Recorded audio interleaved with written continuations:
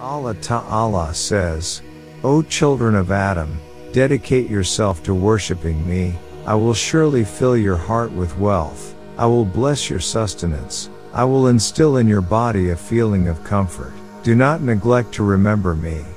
If you neglect, I fill your heart with poverty, I make your body weary and weary, I plant in your chest a feeling of sadness.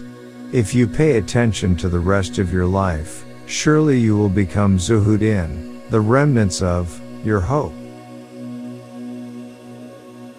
Allah Ta'ala says, O children of Adam, death will reveal your secrets, doomsday will deliver your news, torture will reveal your secrets. If you commit a sin, don't look at the smallness of the sin, but pay attention to who you are disobedient to.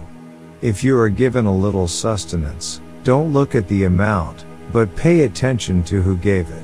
Don't underestimate small sins, because you don't know which sins you will commit. Do not feel safe from my plots, for my plots are more hidden than ants crawling on smooth stones in the darkness of the night.